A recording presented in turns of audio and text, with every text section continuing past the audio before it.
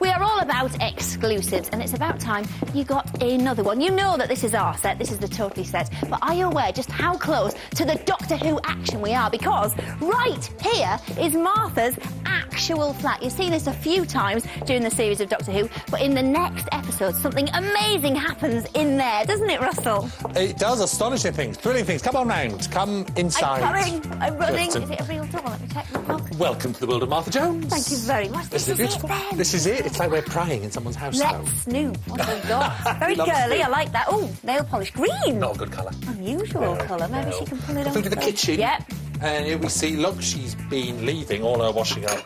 And when she went off travelling in time and space, which is just a bit dirty, actually, and a lot of friends around. See, I just want to tidy up for her while she's away. That's terrible. That's all her things. You can't go touching her things. Lots of nice girly photos there as well. Family photos. Yeah. San Francisco, maybe we should go there. Very nice. Do you think she'd mind if we have a little sit down? Of course. Here we go.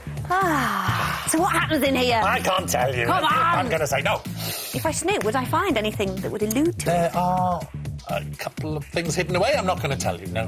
I bet not. I'll get in terrible trouble. We have now discovered the Doctor is not alone. Isn't that brilliant? Last words of Bo, you are not alone. Yana. Yeah, see, you always thought he was the last Time Lord. Now it turns out there's this other Time Lord called the Master, and Professor Yana was that Time Lord in human form in disguise. We didn't even know he was a Time Lord. Now he's back, and it's a very old enemy of the Doctor and a very old friend. And the other thing you've been doing as well, very cunningly, very subtly, just dropping in these Saxon references. Yeah, Harry Saxon has been standing for election, and you will see on Saturday exactly what happens. What we've kind of worked out is that you can draw what's happening. You won't tell us. I'm not bad with a pen, I have to say. I've still got my scarecrow.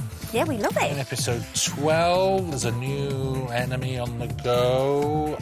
It's a bouncy ball. As if the Doctor would be scared of a bouncy ball. It's a snowman's belly. It's just a little clue as to what is on the way to menace them.